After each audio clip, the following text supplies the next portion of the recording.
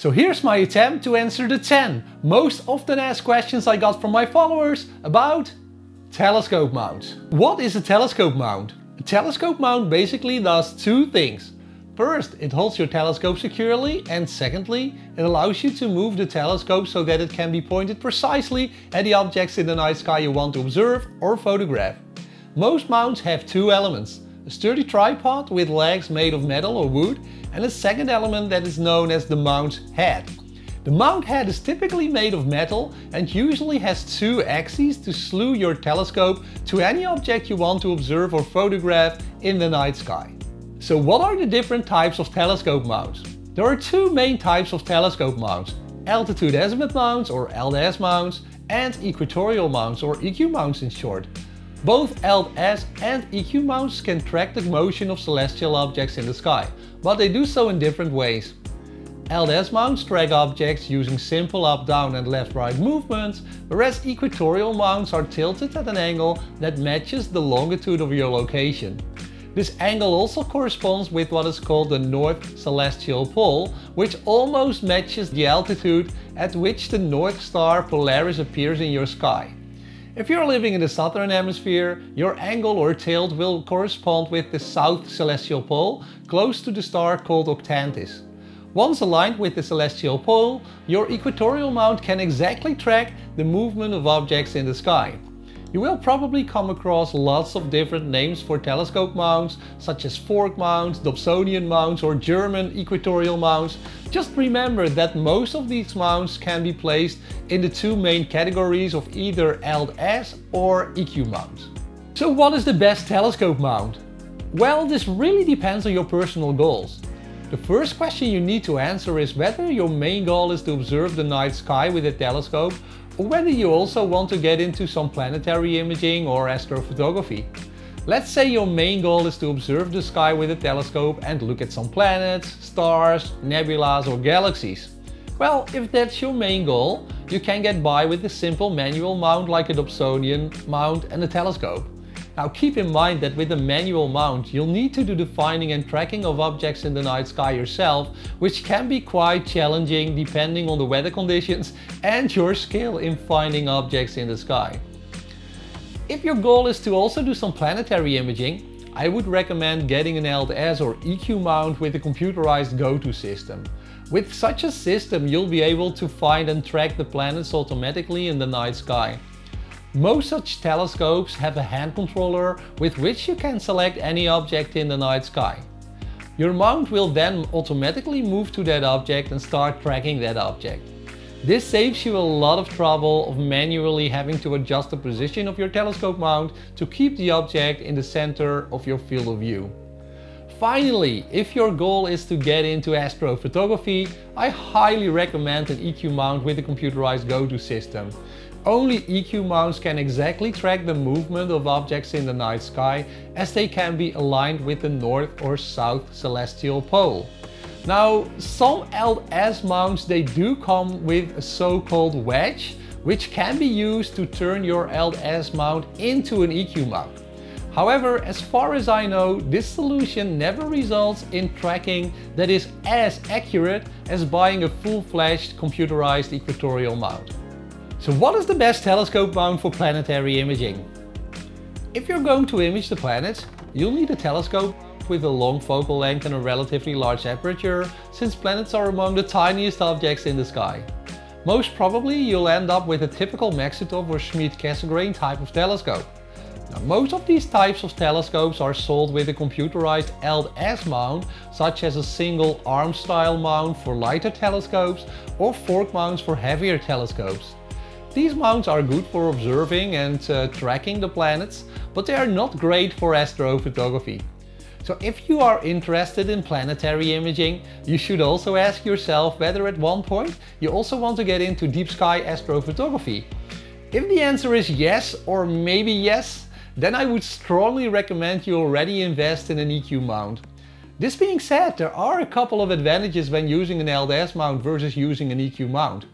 First of all, LS mounts are not tilted, so they usually don't need any counterweights, and this makes LS mounts a bit lighter and more portable as compared to EQ mounts. Also, LS mounts don't need to be aligned with the celestial pole, and they can continuously track objects across the sky without having to perform a so-called meridian flip, which is typical for EQ mounts. And as I said before, some LS mounts can be outfitted with an additional wedge to mimic the tracking capacity of an EQ mount. What is the best telescope mount for astrophotography? I get this question a lot and the answer is tricky, because this depends on things like the type of telescope you're going to use, your budget, and whether you want a mobile setup which you can take with you on weekend or holiday trips. However, I do have a couple of general recommendations. First, you always want to buy an Equatorial Mount with a computerized go-to system. As mentioned before, EQ mounts can be polar aligned and accurately track your favorite deep sky objects from any location. Also, a computerized go-to system is pretty useful, as you will be able to automatically find and track objects in the sky. Another thing you should take into account is whether your mount can make a so-called ASCOM connection. ASCOM is a non-commercially developed software standard with which you can connect your astrophotography gear like your telescope mount to software that uses the ASCOM standard. Now, this will enable you to control your mount remotely using a PC or laptop. Now, my next tip is to buy a telescope mount with an auto-guiding option. This option can dramatically increase the accuracy with which you can track objects in the night sky using a second guide scope and camera. I will get back to auto-guiding in a minute. Last but certainly not least, you should also check the payload capacity of your mount. Payload capacity refers to the weight of all your astro gear, like your telescope and camera, you will put on the mount. There is an unwritten rule in astrophotography that you should take about 50% of the maximum payload capacity of your telescope mount as the upper weight limit for astrophotography.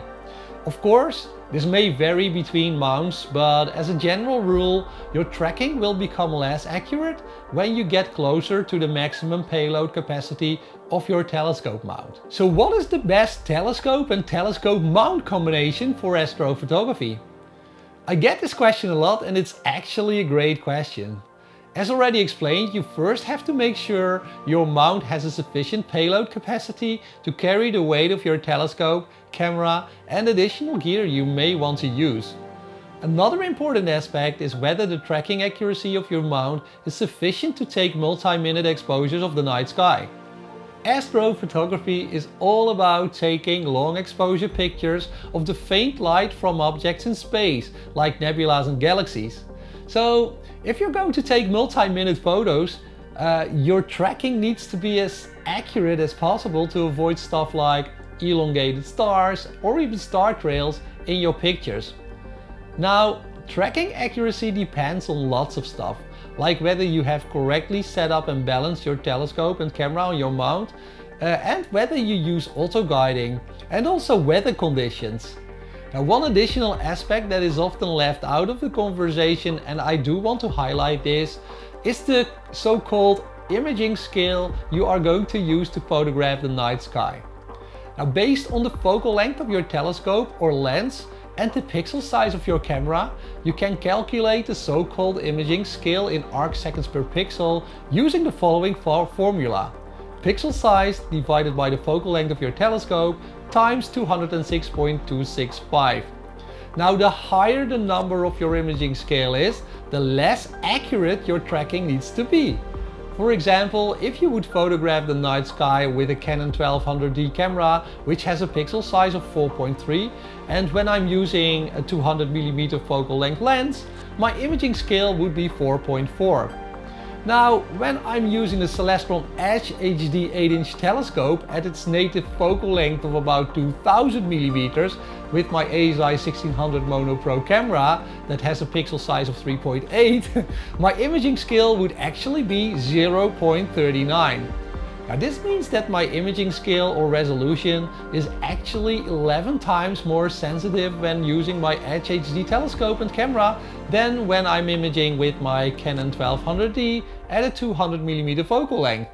So, in case of my DSLR camera, I can probably get away with a cheaper, less accurate tracking mount or even with a sky tracker, whereas with my Celestron Edge HD I need a high quality EQ mount that can track with a sub-arc second per pixel accuracy. So how do I set up an equatorial mount? The first thing you must do is to point the tripod of your telescope mount into the north or 360-degree direction if you're in the northern hemisphere at least. If you don't know where the north is, you can use a compass or a smartphone app. Next, it is good practice to level your mount. Lots of mounts have bubble levelers as part of the tripod, but I'm always using a leveler like this one. Next, you'll need to put the mount head into the correct latitude position of your location. Now, if you are unaware what the latitude of your location is, you can always use Google Maps and right-click on any location and it will show you the latitude and longitude of that particular location. For example, I'm at 52 degrees latitude. Now, once you know your latitude, you can use the bolts on your EQ mount to put your mount into the correct position. After that's done, you first want to put a counterweight on your mount before mounting the telescope. This is actually something I forgot to do in some of my videos and I always got a lot of comments from you guys, and rightfully so. After you've mounted your telescope, camera and perhaps other astrophotography gear you might want to use, it is a simple matter of balancing the telescope with the counterweights. Now, some astrophotographers say that a slightly unbalanced mount may perform better, as there is always some tension on the gears when your mount is tracking objects, but I hardly noticed any differences in my everyday astrophotography sessions over the past years.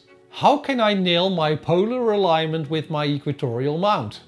The alignment of your mount with the celestial pole is incredibly important. The better your mount is aligned, the better your mount is able to track objects in the sky. Most EQ mounts come with a poloscope like this one that shows the position of Polaris, the North Star, in relation to constellations like the Big Dipper and Cassiopeia. With most telescope mounts, you'll need to move the RA axis to about 90 degrees, so you can actually look through your poloscope at the sky. You should be able to see Polaris, the North Star, through your poloscope if your telescope is facing north and when it's in the correct latitude position. It is then a matter of adjusting the bolts on your mount until the star Polaris is close to the center of your poloscope. Polaris should not be exactly at the center, as Polaris is close, but not exactly in the same location as the North Celestial Pole. If you want to know where Polaris should be positioned in your poloscope, you can check out Polar Finder apps that show you how to put Polaris slightly off center, so you'll be exactly aligned with the North Celestial Pole. Now, most mounts also offer additional computerized options to correctly align your mount. For example, my Celestron AVX has an all-star alignment option with which you'll be able to slew your telescope to 2 to 6 stars in the sky. You can center these stars in the field of view of your telescope, and the mount will then use that information to determine its position. An even more advanced option is to use software to really nail your polar alignment. For example, I'm always doing my polar alignment procedure using a software tool named SharpCap. After connecting my camera to SharpCap, the program will show me exactly how to move the mount left, right, up or down until I'm exactly polar aligned. Another option is to use an additional iPolar camera with software that uses a similar method. I've made separate videos on my channel about how to set up and polar align an equatorial mount, and I'll put links in the video description below. How can I improve the tracking accuracy of my mount? You can improve the tracking accuracy of your computerized equatorial mount considerably with auto-guiding. Auto-guiding involves making small corrections to the position of your equatorial mount when taking long exposure pictures of the night sky. Most astrophotographers, including myself, use a separate guide scope and a guide camera that can be attached to your main telescope. You can connect your guide camera to your mount directly by using an ST4 cable that can be inserted in the auto-guider port of the mount. Alternatively, you can connect your guide camera using a USB cable to your PC or laptop and use a so-called ASCOM connection I mentioned earlier on. Now, most astrophotographers use PHD2 guiding software, where your guide camera will take approximately 1 second pictures of the night sky and tracks the position of a so-called guide star that is near the target that you are imaging. If PHD2 notices minor movements in the guide star, it will tell the mount automatically to make small corrections so that the guide star remains in the same position when taking long exposure pictures. I have separate videos that get into what kind of guide scopes and guide cameras are excellent for auto guiding, as well as a tutorial video on how to set up PHD2, which you'll find in the video description below. How can I control my mount remotely? First and foremost, you'll need to check whether your mount has an ASCOM option. As mentioned before, ASCOM is a non-commercially developed software standard that allows you to control your mount remotely using software that has the ASCOM standard. There are many software programs available with which you can control your mount remotely. I personally started using Stellarium and Cartes du Ciel, which show a visual real-time chart of the night sky. This makes it easy to find objects in the sky and to point your mount to that object. One downside when using these software tools is that the target will often not be exactly centered in your telescope's field of view. So often you still need to make small adjustments to get that object you want to photograph exactly in the center of your photo. The absolute best way to remote control your mount is with software that includes a plate solving option. I personally use Sequence Generator Pro. Now, plate solving is a method where a live picture you take of the night sky is compared to a database of star positions. The software will find a match between your live picture and the database, after which it will tell your mount to make small corrections to get the object you want to image exactly in the center of your field of view. Besides Sequence Generator Pro, there are of course other software tools like Nina and Astrophotography tool that have a plate solving option as well. I'll put links in the video description where I explain how to connect your telescope mount to software tools like Sequence Generator Pro and Stellarium. I'm happy to hear from you guys if the answers to these 10 most often asked questions about telescope mounts were useful for you in the comment section below. Also, if you have alternative questions about telescope mounts or backyard astrophotography in general, don't hesitate to ask them in the comment section. I always read your comments and I'll do my best to tailor my videos about astrophotography and astronomy to your needs. Clear skies!